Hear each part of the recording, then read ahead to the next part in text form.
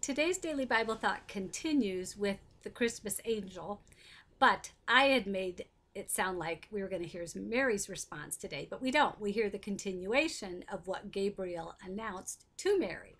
So you have to wait till tomorrow to find out how Mary responds, or you can just read ahead in Luke chapter 1. But today's daily Bible thought is Luke chapter 1, verses 32 and 33. And this is what Gabriel says about Jesus. When he's going to be born, this is who he is going to be. And this is Gabriel speaking. He will be very great and will be called the Son of the Most High. The Lord God will give him the throne of his ancestor David, and he will reign over Israel forever. His kingdom will never end.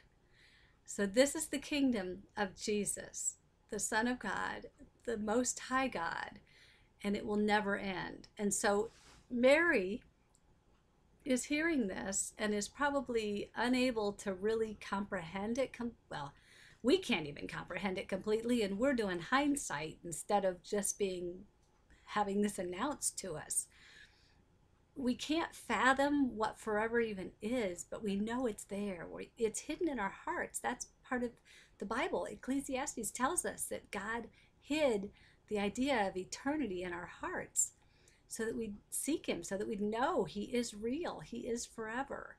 And so King David was the king that was promised that a descendant of David would always be on the throne. Well, always is forever. And this is Jesus, the descendant of David, through both Mary and Joseph, although Joseph is not a blood relative. But Mary was a descendant of David. So that's why it was important that Jesus be born from someone who had descended from David. Read the Old Testament. It's all the way through it. So like I said, it's the Christmas stories in Matthew, Luke, but it's actually in the whole Bible.